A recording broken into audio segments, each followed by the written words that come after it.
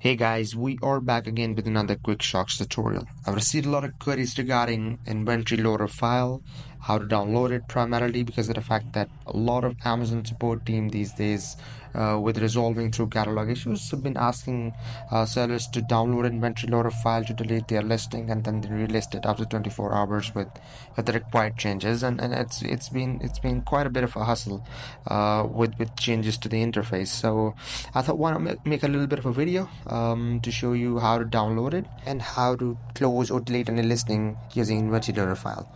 So without further ado, let's just dig into the video. Right, so move your cursor to the catalog and navigate to add product via upload. Under the download spreadsheet tab, you would see a section indicating additional templates. Move your cursor to get other templates and click. Through category specific inventory files, click learn more. Through sidebar, navigate to upload inventory using inventory loader. From download the inventory loader template, click inventory loader template to get the inventory loader file that you can use to delete, close, or even if you want to add a listing or attach yourself to any existing offers on the Amazon. This is the file that you can use. Now to delete or close any listing, you actually need to fill in two fields. One is the SKU field and the other column is add or delete column.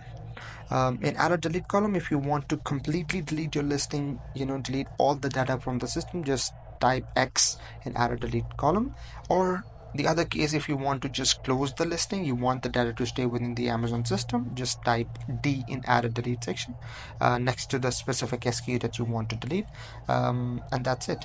An important thing to note here is that the inventory loader file does not get uploaded in the Excel format. You would actually have to save it in the text format. So just go ahead and save your file in the text format before uploading it to the Amazon Seller Central. Uploading the inventory loader file is pretty much same like a flat file. So just upload the text format file that you just saved and hit submit products.